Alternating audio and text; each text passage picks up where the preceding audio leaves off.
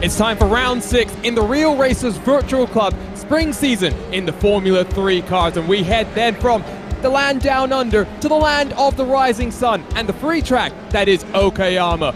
Wonderful to be back here live on RaceSpot TV once more on a Tuesday night. My name is Arjuna Kankipati, and alongside for today's action is Nolan Rempel with Hugo Louise down in the production booth controlling all of the action. Live timing is available at timing71.org, where you can follow along with the best in the real and virtual worlds of motorsport using their world-class suite of data analysis tools, with additional TV cameras provided to us by Esteban Ballo and TrackCams22.com.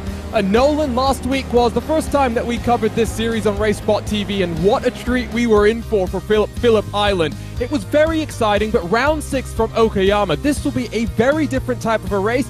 It'll be interesting to see how some of these drivers who have a lot more experience in the real world adapt to the simulator. Oh, absolutely, Arjuna. This track is certainly a whole different challenge than Phillip Island. It's a lot tighter for one thing, not to mention a pretty slow track as well compared to the Australian track from the land down under. It's definitely one of the more technical tracks you got out here on the surface, and it's a great track to actually learn on as well and kind of hone your skills as a driver. In fact, it's a series very popular in some of the lower down series you can find on the official series from iRacing. I do like that after a doubleheader, we stay in Asia, or at least this side of the globe, for this round of the championship. Take a look at these drivers' standings. We are 6 races through the 11-round championship. Only the top 9 points will count at the end of the season, but we still have to get towards those final couple of races to really think about the drop points. It's still quite close at the front of your field. You got Rick Sheldon leading from just 5 points from Matthew Escajeda. Escajeda with 2 victories on the season so far, Nolan. Sheldon with just 1, but he's been a lot more consistent. An average finish of 3rd on the season so far. Definitely an average finish that you want to have. Just goes to show that sometimes having yourself multiple wins in that win column is not really everything in the overall story. You got some series as well where you'll get drivers that they either finish first or they finish last. And so I did mention it at the start. A lot of these drivers have experience in the real world, and we've got an interesting mix of drivers with professional level motorsports experience, Stefan Wilson being one. Of course, he's got other attentions to deal with today. The month of May well and truly underway as he tries to qualify his way into the Indianapolis 500. Just a few minutes left in practice. Now let's talk about some of these other drivers though with lots of that real world experience. There's John Showerman in the 13 machine. He's got experience in F3 cars dating back to about 6 years ago, Nolan. But more interestingly for me, over the last couple of years, he's headed over the pond into Europe, competing in the Le Mans Cup in an LMP3 car. He's actually raced at the famous Circuit de la Sarthe, and you can see there on the right-hand side of the screen, the picture looks like an ELMS weekend there at Paul Ricard. I do believe he actually took a victory at the most recent race that he took part in, which happened at the Circuit de Barcelona, Catalunya. And it's seemingly taking that win in style, too. That is a beautiful-looking LMP3 machine just there on the right side of the screen. Those cars are definitely far from easy to control, so the fact that he's able to be extremely competitive in that series is definitely a big testament to his skill. It's definitely an extremely competitive series, one of the more competitive multi-class series that you can find around the world. Now based in Scottsdale, Arizona, so that's an interesting trip for him over the pond to Europe, but I'm sure enjoying himself a lot. Take a look at some other drivers with experience. Here's Jeremy Clark, a California native down in Manhattan Beach. Been dipping his toes into the Ferrari Challenge with this wonderful teal Ferrari 488 Challenge Evo, with the hope, Nolan, to step it up into the GT3 cars. And this is what this series was kind of devised around. You've got drivers like this with aspirations of stepping on up in the motorsports ladder, but you've also got drivers, the Butler boys, for example, you know, they've got track day cars, they take it out to the tracks fairly frequently, and very rapid drivers in their own right, all coming together, just trying to get to be the fastest driver that they can. And the fact that Jeremy Clark wants to make that step up into the GT3 machinery is definitely a good sight to see. There are, of course, a lot of places where you can go when it comes to GT3 racing. Of course, the very top of the calendar, among them being the GT World Challenge. That is definitely one of the higher series up that races at all sorts of famous tracks all over the world, including, of course, the Circuit de Spa-Francorchamps, Circuit de Barcelona, Catalunya, and more. And well, we mentioned it last week, and we played a rather interesting video about Stefan Wilson and his quest to qualify once more for the Indy 500. 35 cars entering for the qualifying weekend, with just 33 cars getting through to the 3-wide start that I'm sure everyone wants to be on. Let's take a look then at his 2021 ride for the Indy 500. Lola Sport on board as a sponsor, of course being powered by the Andretti Autosport team. You've also got a number of logos that we'll be able to talk about in more detail. The likes of Turn 2 Racing, part of the community that I think is around this series as well. You've also got the Track Day Club that Rick Sheldon is founder of. So many different partners coming together on that car. And I think this is really a community series, Nolan, that we are going to really enjoy covering here on RaceSpot TV. Oh, absolutely. I mean, we saw just how thrilling that first race ended up being. The second race we're hoping will be a thriller as well. One more car in this field, of course, that we had in the last race. So 13 total going to be attempting to make the start here today. Qualifying getting underway, and everybody is coming out of pit road in one long train, just now throwing themselves up for the Atwood Curve. Going to be 15 minutes then to set their fastest lap times in this Formula 3 car. This is a track that has hosted Formula 1 competition. It was opened in 1990 as a private motorsport track for the wealthy, almost kind of like the Virginia International Raceway, a private motorsports resort. But then 1994, 1995 saw Formula 1 come here to Okayama for 2 rounds of that championship, named the Pacific Grand Prix. You go back in the history books, you'll actually find the Pacific Grand Prix only ran on tracks that are free on the iRacing service, Laguna Seca, as well as this track here. Both times that Formula 1 came here, Nolan, a certain name, a German, came out on top. Michael Schumacher, he's also got the lap record here. I'm taking a look at the notes that I had written down for me. I think it was a 1:13. Don't think we're going to see that type of lap times here today in the Formula 3 cars. Let's see how close these drivers can get, though. After a slight mistake from Kurt Pensagrau just on the exit of the Hobbs corner, that is going to see Zach Hudson now head up the train, and he'll be the first driver to get in that fully timed lap. It's a 1:29.4, but of course start-finish sits on the exit of pit road, so the lap times that we're seeing falling down here are definitely not representative of what we're going to be seeing in this qualifying session. So now these drivers are on their first proper qualifying laps. So in through this right-hand hairpin, build up the speed down the back straightaways. Showerman goes up to provisional second. We are looking like the current fastest lap time at 1:28.159. You see the spread of lap times down to almost 3 seconds back to Hayden Fisher in the 3.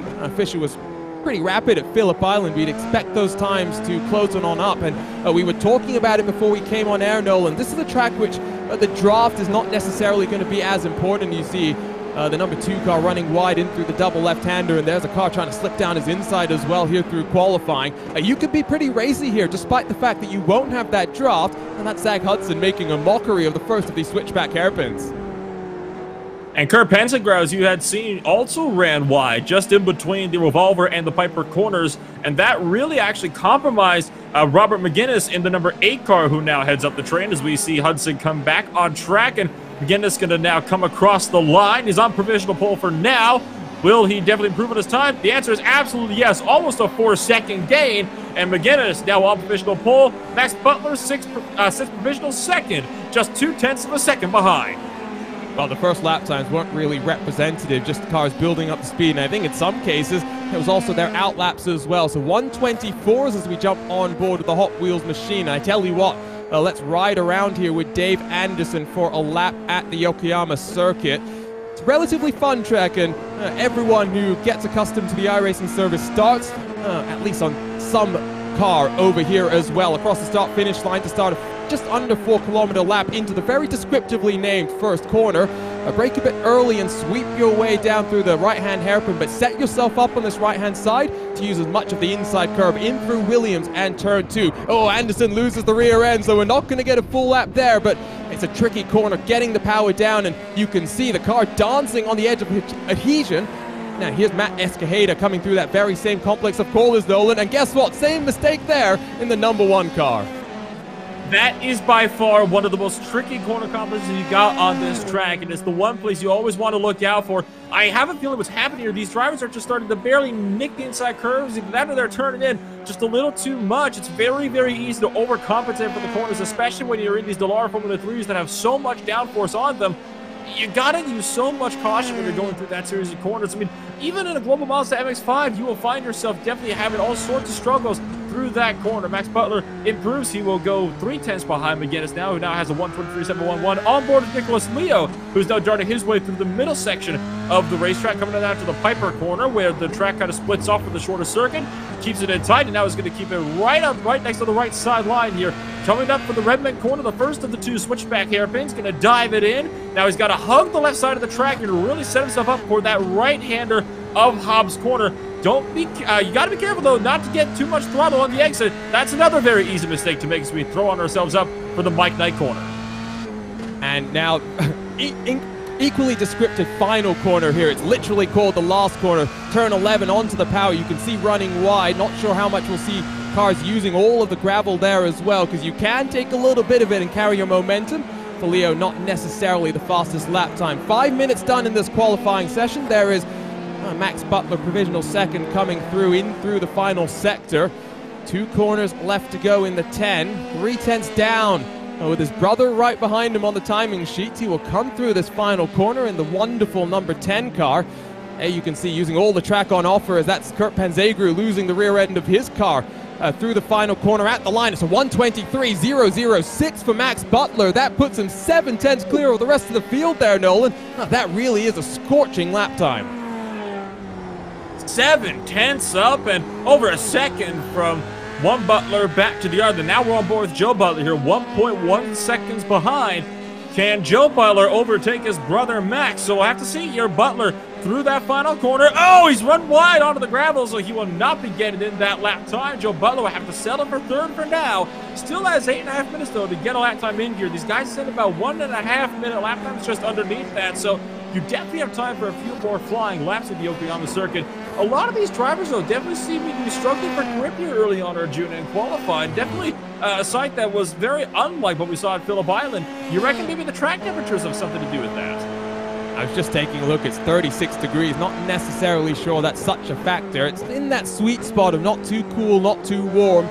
You're not going to have to worry about overheating your tires necessarily. We're on board with the 8 car in through the first of the left-hand 90-degree corners into the final sector here. Second place and a 7/10 adrift. Can he do something to improve on his lap time and close on a number 10 car that leads at the timing sheets? Only 8 minutes left, so starting to run out of time here, and rather big separation between some of the cars. The top 10 just separated by 2 seconds now as Butler goes even quicker. A 1:22.773. He has set the afterburners to maximum. Here comes McGinnis then through the final corner. Can he respond as Rick Sheldon slides his way up to third? Jeremy Clark up to second at the line. It's a 1:23.203. McGinnis goes up to second, but he's still 4/10 off as there goes Zach Hudson up to second. The times are coming in thick and fast. Still, though, at the top of the boards, Max Butler definitely the driver to beat, but Zach Hudson hot on his heels, 4/10 of a second back. He has got to find some extra speed, so he's going to kind of dart his way through the left-hand sweepers here, through the Moss S, down for the Atwood curve, and gets on the throttle at just about the perfect time on the exit. The corner really widens up on the exit, which allows him to get a really great run down the straightaway. He's also got a small bit of track help from John Showerman just out the road in that number 13 machine, which is definitely helping him gain some time down the longest straightaway on the track. Oh, but locks up the inside front as he tries to get his way down onto the apex. 4/10 off a pole position. What can Zach Hudson do? Owner of 3 motorcycles, likes to participate not just in racing road car track days, but in motorcycle track days as well. In towards Redmond, the first of the hairpins in this final sector. Now through Hobbs. The trickier of the two, if you ask me, because you need to get the power down in towards Mike Knight corner, which is really just about hanging on. Lift off as little as you can and sling that car down into the final corner. 1:17 as does not use all of the track on offer there. He's got the draft from the 13 at the line. It's going to be not better. 1:23.426. He's got 6 minutes here, Nolan, to maybe regroup and find some more clean air, because he's starting to get a little bit close, and dirty air will start to affect him that much more. It Dirty air is, of course, a factor that plagues a lot of drivers in these open qualifying sessions. It's always something this guy's got to struggle with. I mean, in a majority of not just iRacing leagues, but also official series as well, you do run private closed qualifying where you don't have to worry about dirty air. Of course, very different situations here in qualifying. If I were some of these guys that have already been out there for a few laps, I would consider coming on down, getting a fresh set of tires, take that extra lap, get them all warmed up, and then go for your one flying lap right just before the clock can expire. That's usually a very popular strategy, especially in open wheel cars. So some more lap records that I've just been taking a look at here. The Formula One lap record set back in 1994. That was the year I was born. That is just an incredible amount of time for a lap record to stand. A 1:14.023. That was Michael Schumacher in the Benetton B194. Super Formula just in 2020. That was Nick Cassidy, always quick no matter what car you throw Cassidy in. 1:15.237 there. It gives you an indication of just how developed a Super Formula car is compared to a modern F1 machine. Pole position, a 1:22.773 as Zach Hudson does improve up into second. Now just 2/10 separating first and second. It's getting closer and closer. But the Super Formula lights, Nolan, that would be an interesting comparison as Hudson all sorts of wrong through turn 2. He'll have just 4 minutes to head back out onto track and set a faster lap time. That lap record, a 1:22.439 in the Dallara 320 machine. Slightly different to the Formula 3 that these cars are the cars that are out on track right now, but we are right on pace, I would think, with some of the most competitive young Japanese superstars in modern motorsport.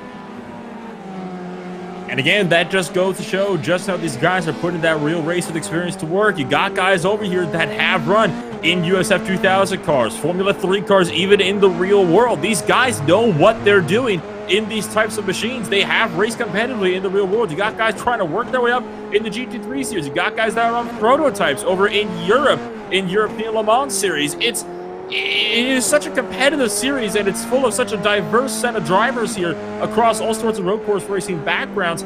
But I think that just adds to the feeling of this league. Sharman kind of backs off a little bit before that last corner, I think trying to set himself up to get a massive blast of speed down this front straightaway. He's trying to go for another flyer this time by. He'll have 2 opportunities still to do so. Open qualifying means you do get to finish the lap that you're on when the checkered flag flies. So let's see what's going on here. YouTube chat, as always, we will interact with you.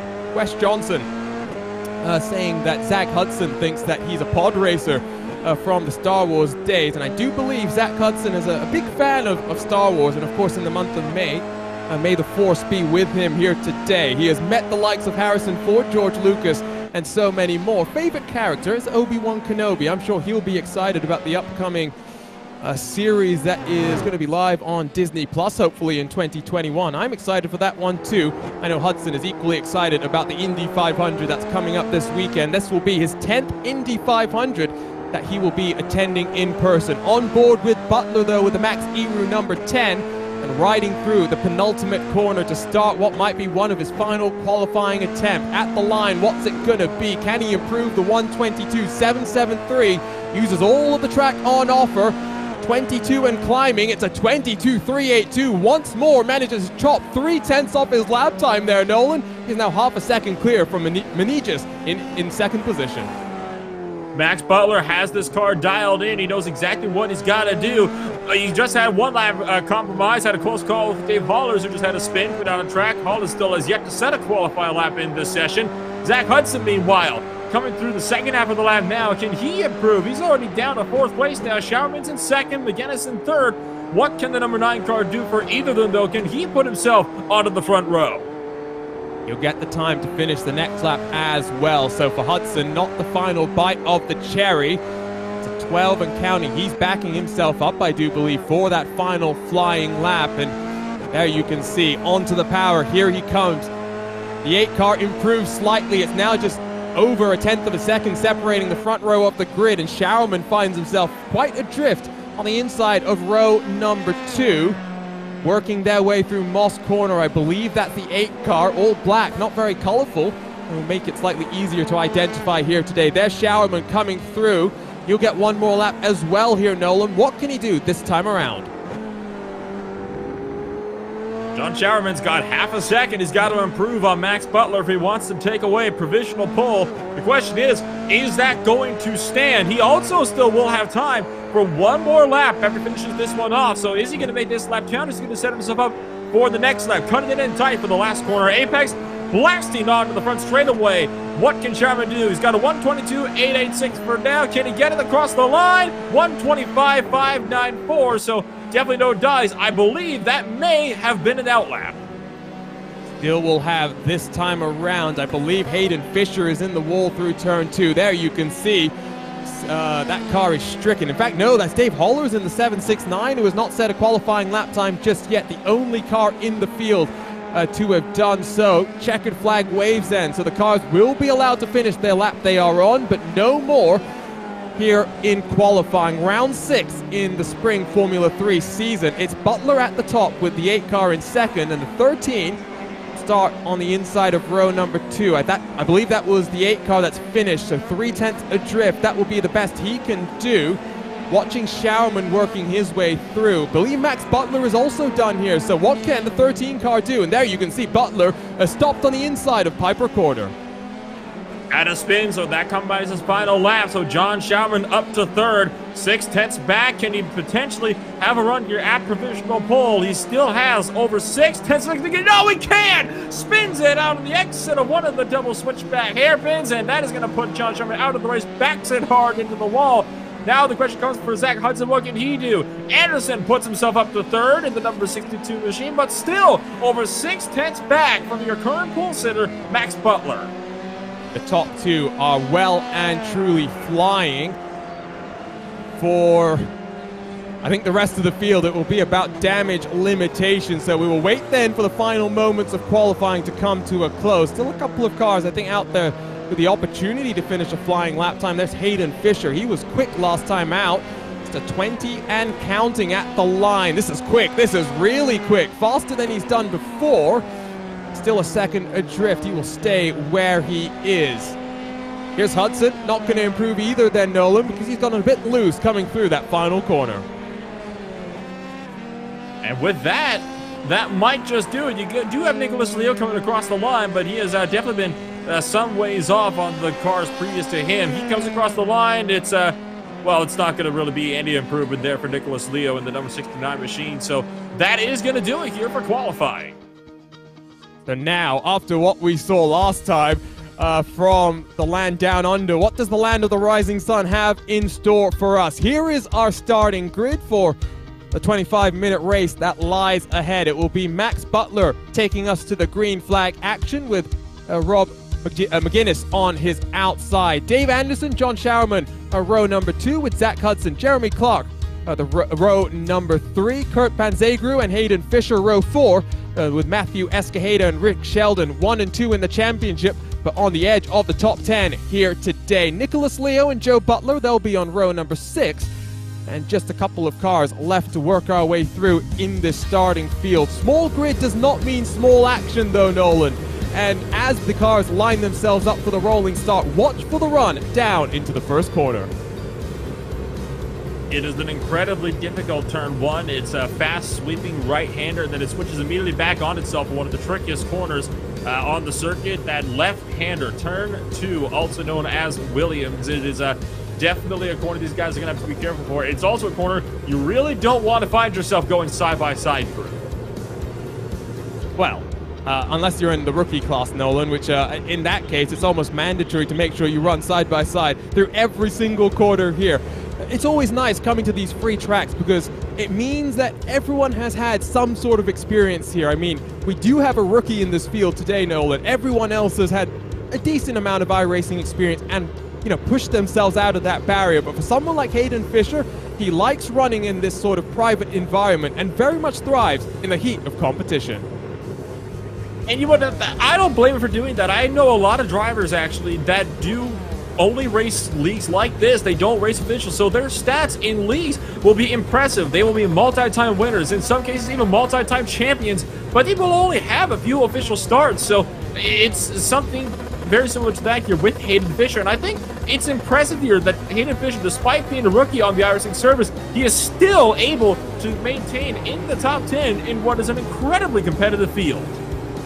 And a professional kite surfer likes to ring around his highly modified BMW M3 all across Northern California. He'll roll off on the outside of row number 4. Interesting race ahead of us then. 25 minutes, and if it's anything like what we saw just 7 days ago from Phillip Island, keep on the edge of your seats and your eyes focused here live on RaceSpot TV for round 6 in the Real Racers Virtual Club, because the Porsche pace car is down onto the safety of the pit lane. The field is left in control of Max Butler in the 10 machine as we come down onto the back straightaway here at Okayama, and the green flag is out as 3 wide we will go across the start finish line. I believe that's Zach Hudson trying to make up for a disappointing end to his qualifying. Single file, they'll work down in towards turn number 1. Butler clear from the 8 and the 13 by 0.3 of a second, and it's side by side just behind Zach Hudson. That's Fisher and Panzegru getting all sorts of messed up, and I believe Anderson has found himself back in the tire wall. A hard hit for Dave Anderson. It was a bad start from him. He was up in 3rd and fell down several spots where he got to the start finish line, was bouncing off the river around halfway down the straightaway, and he just had significant contact with Hayden Fisher, tapped in the left rear. That sent him hard into the wall, so the 62 car out of this race already for the exit of turn number 2. For the race lead, Max Butler looking for the inside on McGinnis, but no dice, so Robert McGinnis takes the lead early on. Just using that draft, no real defense from Butler as we come then down in through the double left-hander. There was some side-by-side action on the edge of the top 10.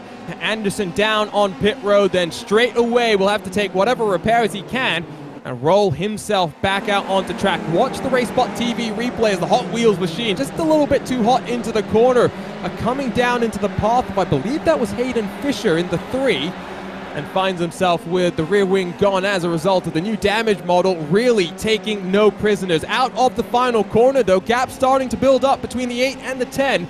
It's 6/10 at the line here, but single file across the top 10. File indeed across the top 10, who some drivers going into heavy defense just behind them. Zach Hudson going down almost to the pit wall. Hayden Fisher trying to follow the close in the gap. You got Chris Pensigar just behind. One driver running wide on the exit of turn number 1 though, so a couple of drivers certainly having some very interesting moments here, fighting really hard early on. Definitely like we saw in Phillip Island, Nicholas Leo trying to run down Rick Sheldon here in the 63 car. Will he have to look on the inside? He will. Tries for the inside. Will Sheldon give him the space? He does, just barely. I think Leo might have cut the 63 car a break there. Here comes Butler as well, now in the draft. His brother's out front, but Butler on the edge of the top 10. Now to the inside as we work our way down this long back straightaway. A side-by-side puff of smoke in front of them. Butler to the inside, supremely confident, and it's Butler up into 9th. Just that checkup, and like you said, Nolan, I think very kind was Nicholas Leo there to allow the room for Rick Sheldon in the 63 car, and I think the championship leader, we're pretty glad with how things have gone. Still side by side, Leo trying to fight this one back as we work our way in through Redmond. Oh, there's a puff of smoke in front of them. Contact with Rick Sheldon, the championship leader, in trouble. That's significant contact there. Nicholas Leo's lost his complete, not just front wing, but his entire nose cone as well. Rick Sheldon is going to have significant left side damage because of that. His side pod is all over the place. Rick Sheldon just self-spun off one of those switchback hairpins, and then, just nowhere to go for Nicholas Leo. Rick Sheldon is staying out there despite having his side pod kind of flapping around in the wind. Nicholas Leo down to the lane, though, to get a nose cone change, and like the suspension damage as well. His right front tire looking a little off-camber there, to say the very least. Meanwhile, up in front, you've got yourself a couple of cars involved here. There is Rick Sheldon, and you can see the damage on the left side kind of wriggling around just a little bit in the breeze. I think that is lap traffic behind. That's Dave Anderson, who is back out after getting a lot of repair done on his car. 2 minutes and 40 seconds stationary for the 62. Take a look at the onboard look with Rick Sheldon. Rock and roll, but he's a little bit too much rock rather than roll there. Slides his way with the hand-cooked tires. Significant damage to the side pod, but doesn't seem to be slowing him down too much because Anderson is not able to close as they head their way down into the braking zone of the hairpin. Here's the battle between 8th and 9th. Escajeda chasing down Butler. Escajeda has won 2 races this season, but needs to try and find some pace here, Nolan, because these cars are already 10 seconds adrift from the race leader. Escajeda getting a little close there, a little too familiar with the grass just on the exit of the Hobbs corner. And now there is Joe Butler going way down to the right side of the racetrack, trying to break the draft. And it looks like Escajeda will not take the bait. He's going to stay up right by the left side, realizes it's still has quite a bit of ways to go in this race, still just over 20 minutes left. He's got time to reel him in. Oh no, something's happened again to the Hot Wheels car of Dave Anderson, the 62 car, back down on the pit road. What a torrid day for him.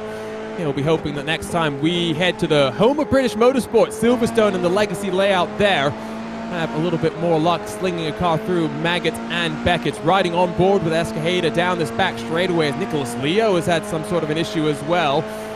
It's a bit more of a difficult track than it would seem for these drivers to make their way around, Nolan. I'm not sure I necessarily thought that was the case. I really think Phillip Island is a technical track to really get the most out of. You've got an interesting mix of high and slow speed corners, whereas this one, it's a car stationary on the inside, I thought for a moment there. It seems like they're just struggling a bit more to get the power down as there goes Escajeda on through on Butler. It's much more clinical track. The corners are a lot more precise. They seem to be a little bit more carved out via stencils than more carved out of the landscape like Phillip Island. They're a lot tighter, and that has a big part to do with this as well, as a lot of these corners, especially the tighter ones, they're happening over some pretty significant elevation changes as well. Look at the hairpin of turn 5, I believe it is, at the hairpin corner. That's one of the biggest pieces of elevation change right there. Downhill braking zone, the hardest braking zone on the racetrack as well. That's why we are seeing so many drivers locking up into there, especially on the inside tires, because they're leaving these braking points just that little bit too late. Of course, this track really, it's a struggle to run Formula 3s around here. On iRacing, it's definitely more suited towards the club cars. And here's the replay of the race start from the air. And wow, that was such a pass there for, I believe that was Zach Hudson, just barely making it through on the inside line, putting himself up into 5th. And we're going to see Anderson's collision here through turn 2 if we keep with this angle here. Blue car on the inside is the one that's going to tip around. There is Anderson, just going to come on down, just tries to clear himself. No dice. I wonder if he just didn't get the spotter in his ear at the right point in time. Seems as though like he wasn't aware of the car there, and so you rely on your spotter in that situation. And one of the nice things that I think these drivers will appreciate is having an always and a real-time spotter, keeping them on their toes, because when these guys are racing in the real world, as Escajeda has an issue coming through Redmond, that's the first of the hairpins, the left-hander in the final sector. When these cars are out there when these drivers, are out there on the track in the real world, no sort of assistance there. Take a look then at what happened to Escajeda, just a little bit too quick into the corner. Rear end steps around on him, no saving that one. Back to live coverage though, and the battle for the race lead is getting close between Butler and Menegas here, because it's down just half a second between the two of them, Nolan.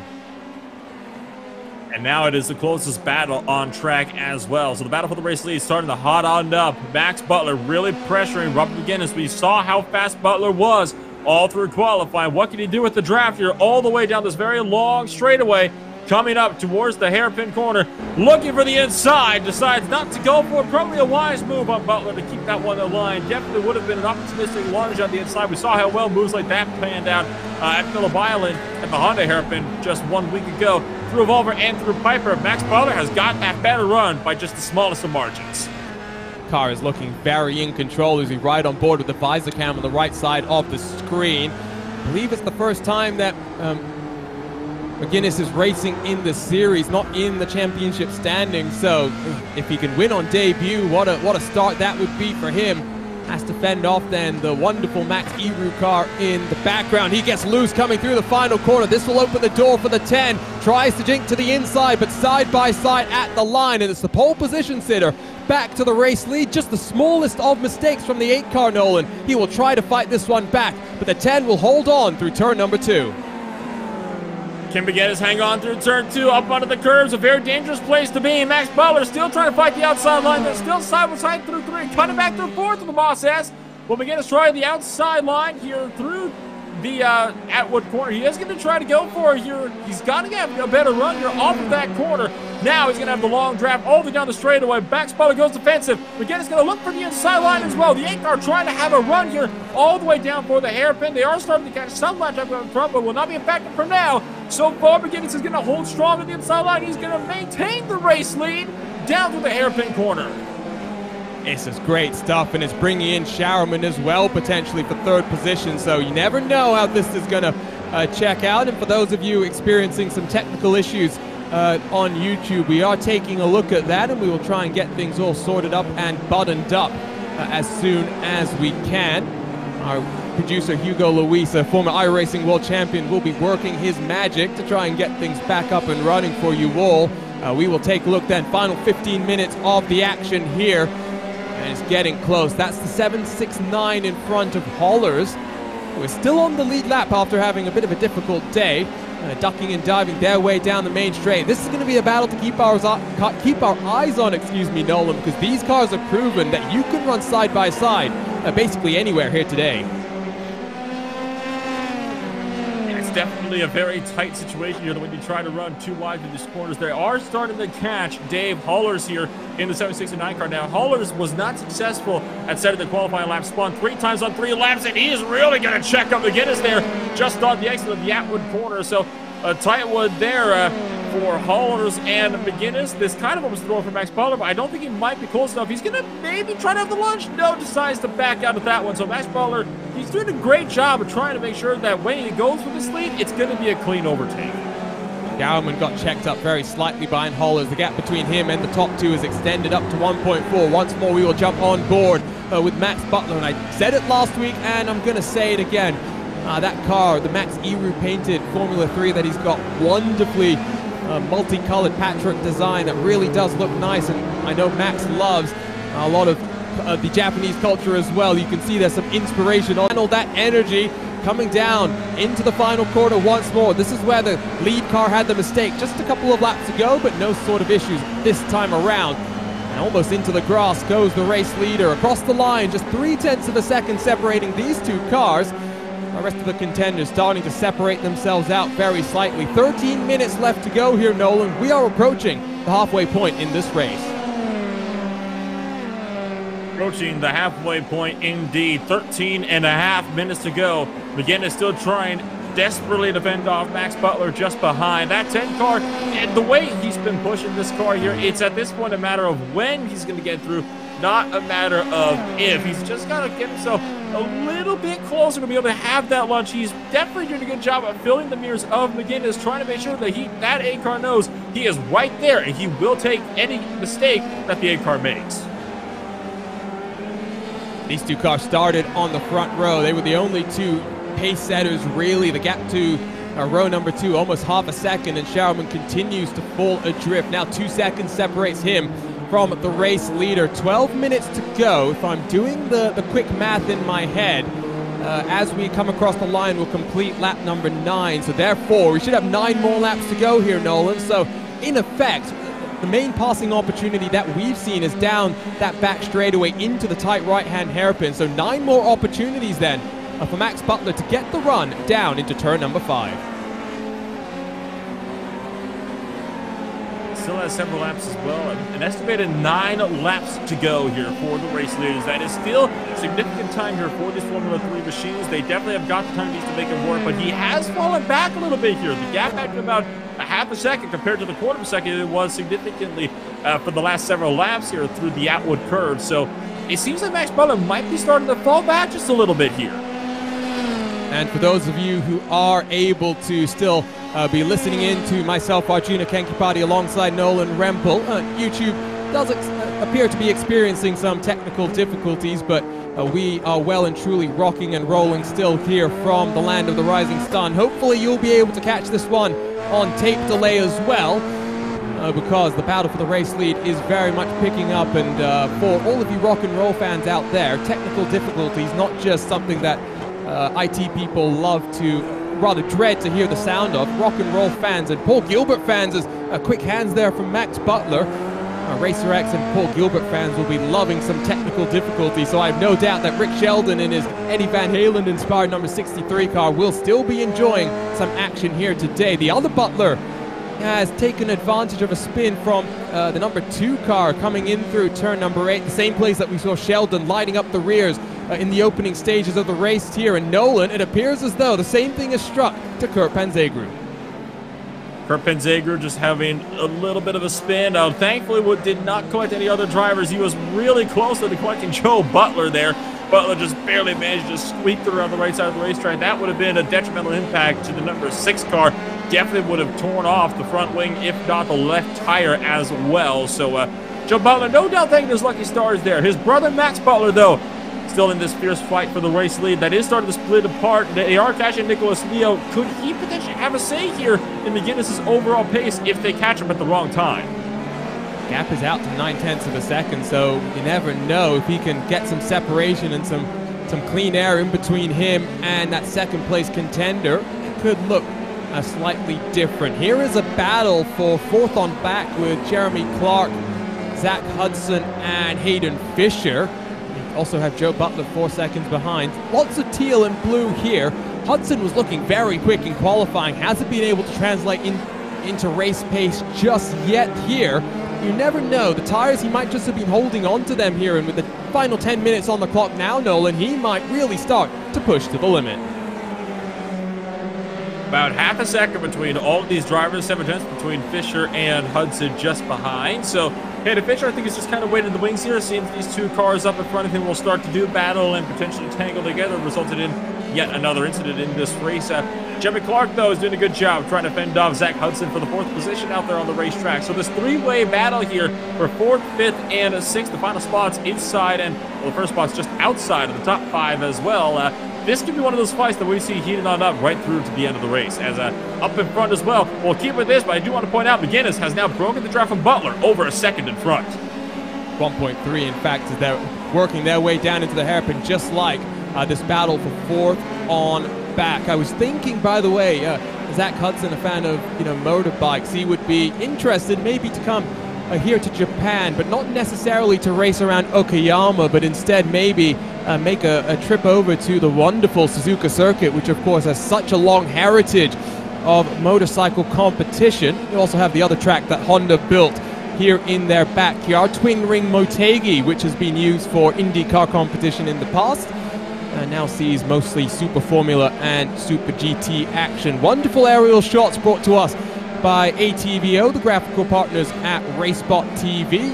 And 8 minutes left here. Gap out front up to 1.5 seconds. A Schaumann has stopped through the final corner, and from 3rd position, the 13 machine dropped down to 6th place. Not sure exactly what he has done to lose control of the white and green machine here, but let's take a look at the replay in just a few moments' time, Nolan. Jeremy Clark might need a change of underwear after that one. The 87 car was mere inches away from rear-ending the back of the Schaumann as he slid back onto the track for spinning by himself. And there goes Clark, big to the inside down the front straight and just barely poked through. I think we need to try and take a look at the onboard camera if we can there, because that was a close moment. Change of pants required, not just in the real world, but sometimes in the simulator as well. Oh, back to live coverage, and from 3rd position, Schaumann, who was looking strong here in today's action, drops down the field. Oh, quick hands and quick reactions there from the 87 car, Nolan. He scampers down to the inside and moves himself then towards a podium position. Has also had trouble, so Matthew Escajeda has also been taken out of the race in the number 1 machine, so more drivers having some significant problems here. He is down at pit road for the moment, so we'll maybe see if we can maybe take a look at what happened to him just in just a few moments here. But this battle for 3rd, 4th, and 5th down the track is now starting to really pick on up. 6 minutes left on the clock as well, so they've got not too many opportunities to make things happen here today. Rick Sheldon, the championship leader, running around in 10th position. Matthew Escajeda was 2nd, and he will drop then to 12th position, maybe 11th if he's lucky. So there are points on offer in an 11-round championship with 2 drop weeks. For Matthew Escajeda, it's turn 2. That's the difficult point, and he's hard into that outside wall coming through Williams Bend. And shame for him that his day will finish like that. You never know, maybe able to get some repairs done and roll his way back out onto track to try and recover whatever points he can, because 11 rounds, it sounds long, Nolan, but it really isn't when you're racing back-to-back weekly here in the Real Racers Virtual Club. Oh, absolutely. It's far from an easy task to be able to race, nose to tail like this, especially when you got guys in these low-powered Formula 3 machines. Coverage here live on RaceSpot TV. Delighted for the second time this season that we are able to bring you coverage here, and it's all thanks to some wonderful partners helping to power this broadcast. First up, it's Stefan Wilson Academy. Stefan is, of course, in action this coming weekend. First trying to qualify for the Indy 500. 35 cars whittled down to just 33. And then next weekend, if he makes his way in, he will be racing once more at a track that he has been oh so close before. He is part of this league and likes to try and give some tips and tricks to the various contenders as well. The other partner is Merit Partners, the high-end boutique car dealership specializing in Porsche and Ferrari. For all of your boutique car dealership needs, visit Merit Partners for all of them. Great to have Stefan Wilson also on board, and I'm sure all of the drivers here will be wishing him luck as he tries to wrangle a Dallara IR18 at breakneck speeds in qualifying. One of the most scary things you can do in the simulator. Can't imagine what it's like in the real world as side by side the battle for the third and final podium position heats on up here, Nolan. There's a puff of smoke from behind. It's all intensifying with 4 minutes left to go. This gap has continued to close in. Zach Hudson trying to pick up a podium position here now. That Schauberman is just behind that green and white car in the back of there. He had a self spin off the final corner. Clark trying to fend off Hudson for third. Hayden Fisher starting to look around in the wings behind. He's going to try to go around the outside here of Zach Hudson on the switchback corner of the Hobbs hairpin. No dice, though, for Fisher and Hudson, but that little look to the outside compromised Hudson's exit, so he lost significant ground up to Jeremy Clark in the third position. And Schauberman is, dragging himself back into the fight here. You can see the white and green 13 where Schauberman with LMP3 experience over the last couple of years hunting down the various contenders with 4 minutes left on the clock. So just 4 laps left, I do believe. The battle for the race lead is kind of stagnated. 1.4 seconds and counting for McGuinness and Butler as they work their way down the back straightaway. Who's going to get the run, though, here out of Atwood Curve? It's Hayden Fisher, who likes to wrangle a highly modified BMW around the track, sometimes in the real world, trying to hustle a Dallara Formula 3, and trying to close in on Zach Hudson in front. That's Rick Sheldon in the 63 Eddie Van Halen car, slowing his way down to avoid interfering with this battle for the podium. No changes just yet on this back straightaway, Nolan. The move almost coming there. It's going to come down to the final couple of laps. 2 laps to go this next time by. Zach Hudson trying to close in still on Jeremy Clark.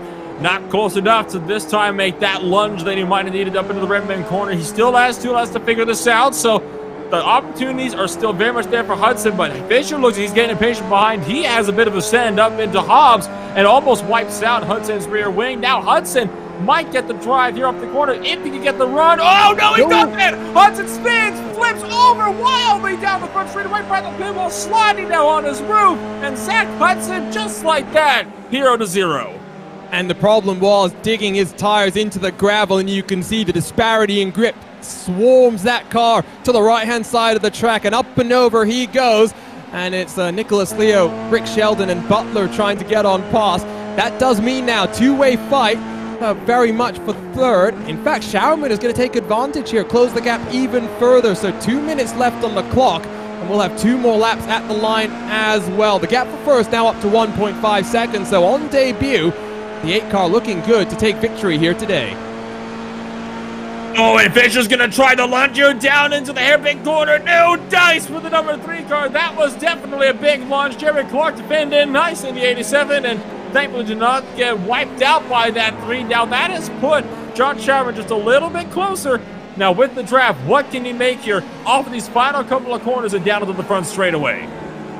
And so the race leaders are already coming through the final corner. So don't know if we're going to get 1 more lap or not. It is oh so close on the timing sheets because across the line goes McGuinness, and it was 1:24 left on the clock, so it might be white flag in the air, but we will only know at the conclusion of the next 3.8 kilometers, so the battle for third might come down to this final lap, but who knows? It's all in the hands of the race leader. 2 seconds clear of Butler. He might just decide to slow down the pace. Oh, Jeremy Clark has to fend off Hayden Fisher and John Schauman. Schauman was loose before. What can he do? Closing his way in through Moss Corner. Just 0.8 of a second separating these three cars. Important run out of Atwood Curve. 50 seconds left on the clock. Fisher sends it deep.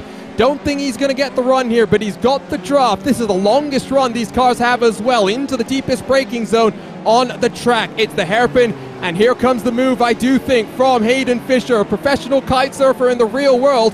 The 87 goes defensive, Nolan, covers off the move, nothing doing there. Hayden Fisher was not closer to make that dive, but he's got a tighter apex that time by. Right through one of those first corners, through Volver, now through Piper. This is the final big boat run here that he's going to have, up through Piper and down for Redwood. Right side of the screen, there's the leader. This is what I was so curious about. 8 seconds and counting. Checkered flag in the air on debut. It is Robert McGuinness that takes victory here in the land of the rising sun. Oh no, Schauman has lost it by himself. He will have to settle for the 5th position. Oh, Clark will hold on for 3rd. What a dramatic race here once more in the Real Racers Virtual Club Spring Formula 3 season. And we have a debut winner. A bit of contact after the fact, but I have a feeling they're all just in good fun, Nolan. And there you see 3rd place passing by the now stranded 1st and 2nd place finishers. And in fact, Schauman had to drop himself down to the 6th position, lost the spot in the midst of this as well, so dropped out of the top 5.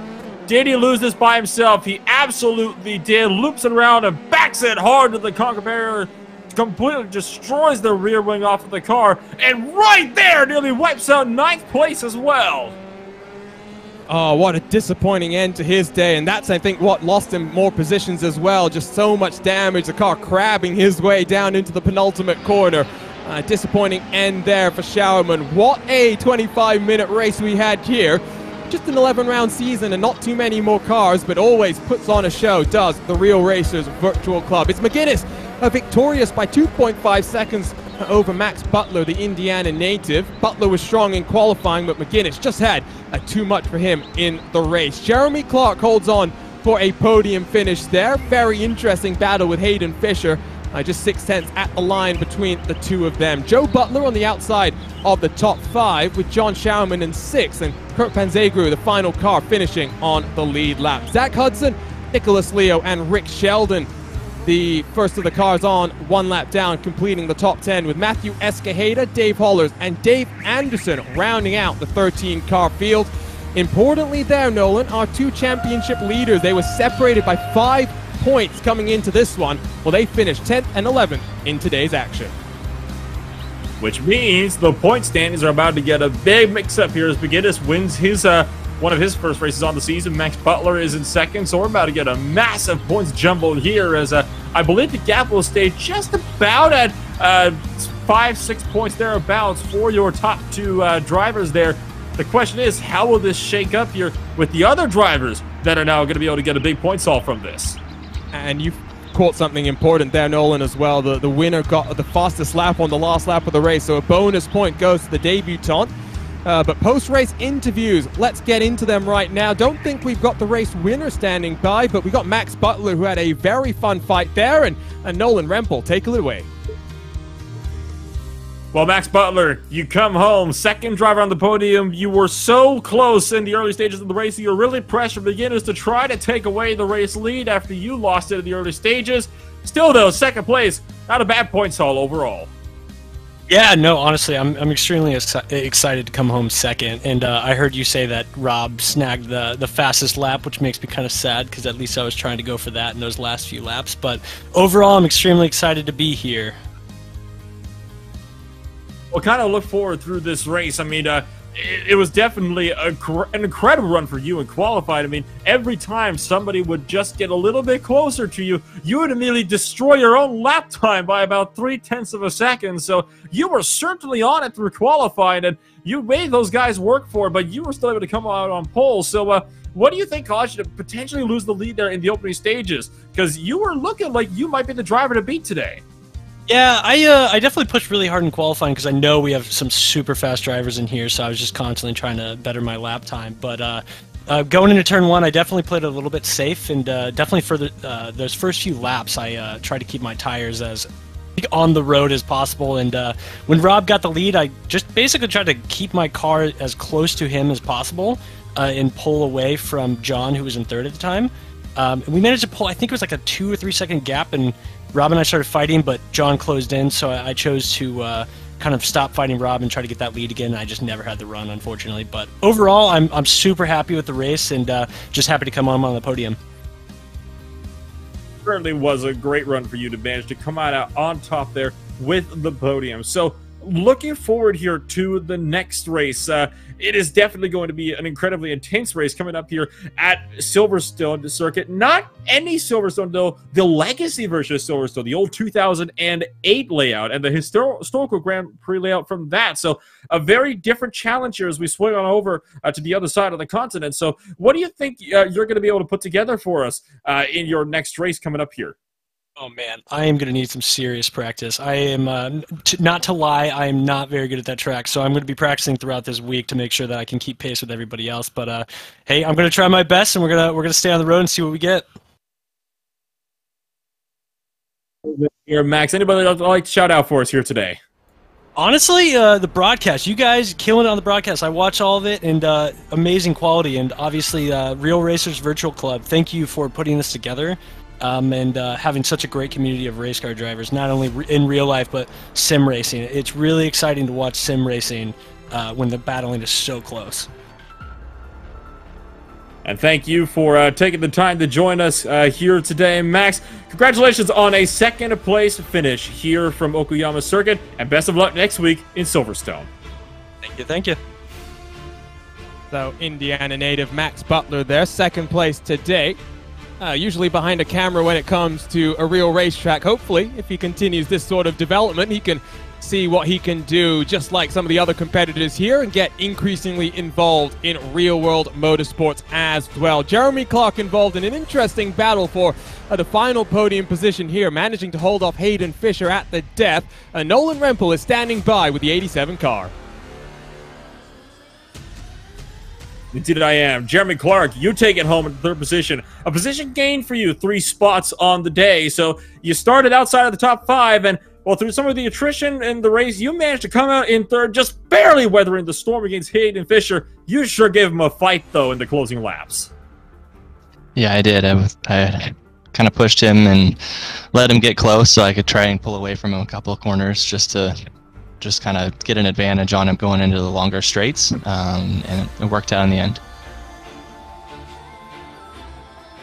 Well, kind of look through this race. I mean, at first you were fighting for what was the 5th position, I believe, and that's how we thought it was going to go throughout the course of the race. Then, of course, 4th place had issues, so you managed to pick up 4th place. And then, of course, John Showerman crashes himself out of the 3rd position, and that saw you poke right through up into the podium. So how was your reaction coming here through these races and through those laps as one by one cars in front of you made their own mistakes, causing you to move further and further up the running order? You know, one thing I've learned is just to stay patient, and you know, I think that's all I did today was just stay patient and run my lines, run my race, and you know, if stuff happens, it happens, and today it worked out really well for me. I think consistency is key, and I think I was able to move up a couple spots because I ran a clean race. Decent points haul for you as well. Of course, picking up the 3rd position, you're still over 60 points behind your official points leader, Rick Sheldon, after today's race. But overall, it's still a really good day for you, and you're starting to slowly crawl your way closer and closer towards the top 5. Do you think you'll be able to get a few more positions in the points here if you can continue to put together these great performances like we saw today? Yeah, I think so. I think we've got the rest of the season are really fun tracks that I have a lot of experience at, and so, you know, I've got, you know, high hopes that I'll, you know, finish podium on a lot of those races and, you know, get more points as time goes on.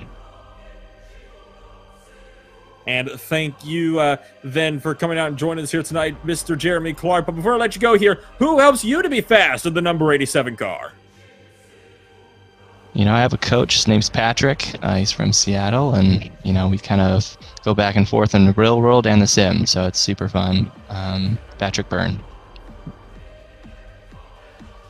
And then thank you for joining us here tonight, Mr. Jeremy Clark, coming home, final driver on the podium. Congratulations on the 3rd place. Best of luck next week at Silverstone.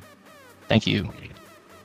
And we took a look at Jeremy Clark's Ferrari 488 Challenge Evo in our pre-show. I'm a little bit jealous of that, but I'm sure he very much enjoys competing both in the sim but in the real world as well. I think we've got one more interview to get our way to. Just waiting for our producer, Hugo Luis, to try and bring in the appropriate person. We talked to Max Butler at the start of our post-race interviews, and I believe we are getting his brother, Joe Butler, in as well. So let's bring in the driver that finished in 5th position. And Joe, interesting race for you there. 7 positions gained, so our biggest mover on the day. You had to make your way through some carnage there. Talk to us about this race at Okayama. Oh man, I qualified like absolute crap. I was so bummed out at the beginning of that race, but to gain that many positions, I was slowly gaining my confidence again, and I felt it like underneath the car.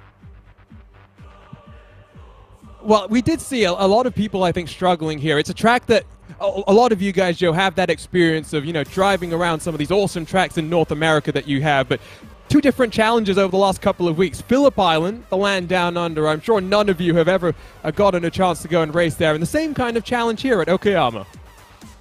Yeah, this is we've done Ferrari races, but that's obviously really different.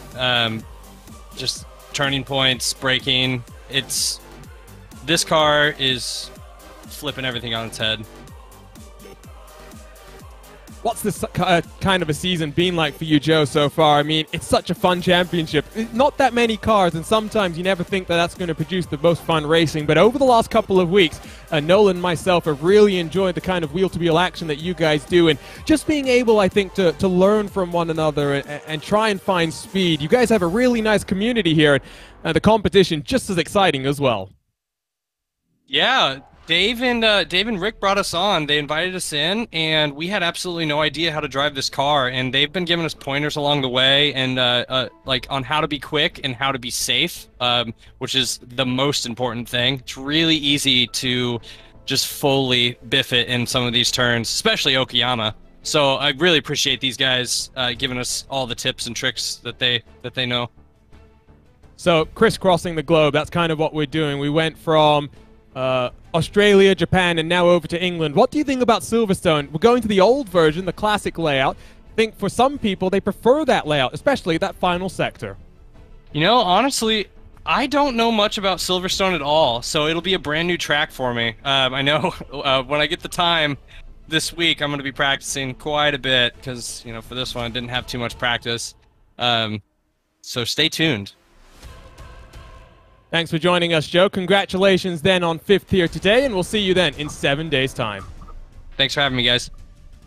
So that is Joe Butler, the second half of the Butler brothers that we've been seeing in action here. Max in 2nd, Joe in 5th. I'm sure there'll be some friendly rivalry between the two of them. I think we've got a couple more interviews as well, so great to talk to more than just the podium finishers now. I think we're going to get Matt Escajeda on board. And Matt, a bit of a tough day for you. 2 victories on the season so far, but finishing in 11th, not so bad because your main championship rival was just up the road from you.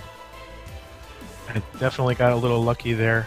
I just couldn't gain all the confidence I needed, especially after spinning in those slow corners, the 8, 9, 10, I think. I just lost a lot of confidence, and I kind of just couldn't get the feel for it after that. But I got lucky in points. And this really is, I think, an interesting track, right? It's free, and therefore I think some people may think it's not the most challenging, but there's a reason why everyone who starts on iRacing comes to a track like this. It really challenges you, and especially in those traction zones, just like you found out, unfortunately, you really have to be oh so careful. And I think a bit more difficult than what we saw last time at Phillip Island.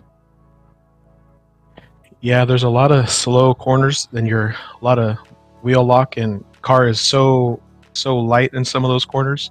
As soon as you hit the gas, and it's tough. It's really technical. I'm sure you're looking forward then to heading out of a track like this, less slow speed corners. It's going to be just as technical when we head to Silverstone, but you're going to be able to throw the car around somewhere like Maggots and Beckett's. We just heard from Joe Butler, not necessarily so experienced at a track like Silverstone. Do you have some laps there, and how confident are you feeling 7 days out? Somewhat confident. I just started getting used to the old classic layout before when they introduced the new layout, so that kind of sucks, but I do have some laps on there, and I do know the layout, and I do like faster tracks, so I think I should be pretty competitive next week. Well, let's see what the pace is then for you, Matt, in that championship fight. Great to have you here on RaceSpot TV, and I hope to see you again in 7 days' time. All right, thank you. I'll be there. So Matt Escajeda in the 1 car finishes 11th here today in that championship hunt.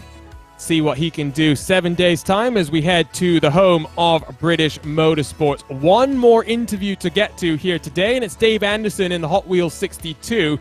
And not an easy day for you today, Dave. And I think, we were talking about this with one of the other drivers. A lot of you guys have experienced driving around some of the best tracks in North America. But over the last couple of weeks, we've been on a grand tour, first heading to the land down under, now to Japan here in Okayama, and tracks that I don't think you guys have too much experience driving at all.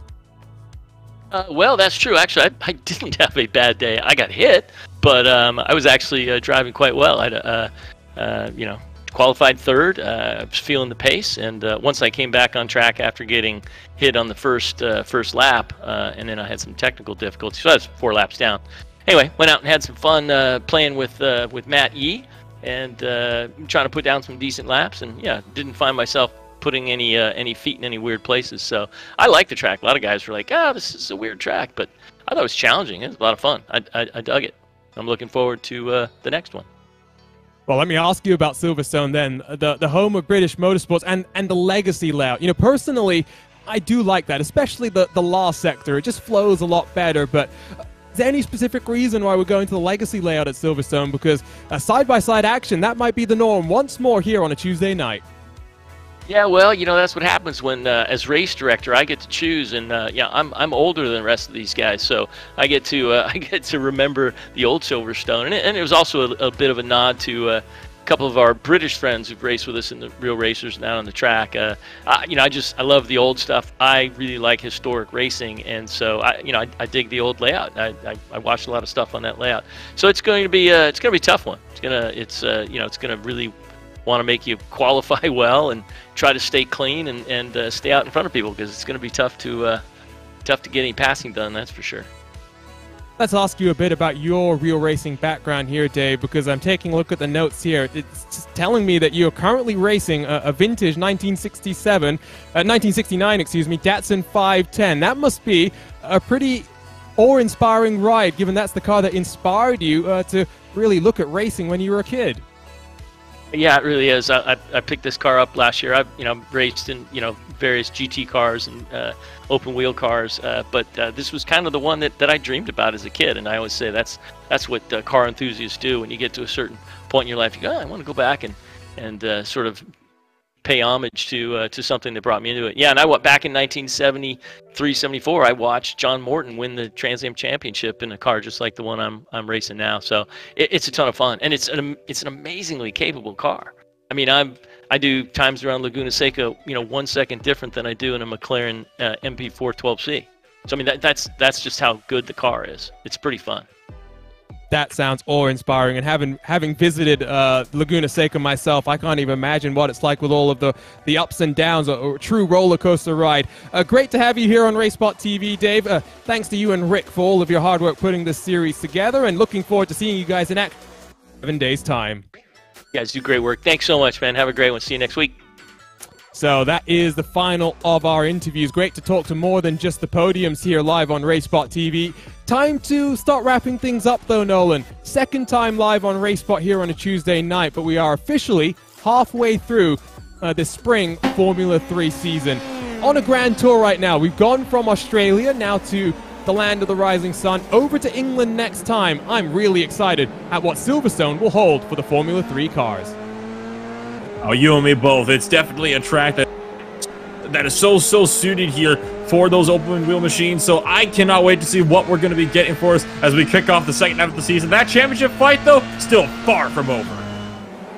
And you can catch it all live on RaceSpot TV as we work our way through to round 11 here in the spring season of the Formula 3 Real Racers Virtual Club. My name is Arjuna Kenkipati. I've been joined by the wonderful Nolan Rempel for today's action. Hugo Luis is behind the cameras as always, with live timing powered by our friends at timing71.org. Lots more action to come here on RaceSpot TV, so if you're not already subscribed to us on YouTube, hit that red button and the bell next to it. It's the month of May, and we'll have coverage of the 12th annual iRacing Indy 500 this Saturday, May 22nd at 1 p.m. Eastern, 10 a.m. Pacific. All building up, of course, to the next week when Stefan Wilson will hopefully be competing in the real world race as well. For now, though, it is the debutant Robert McGuinness in victory lane here at Okayama, and it's us saying goodbye live on RaceSpot TV.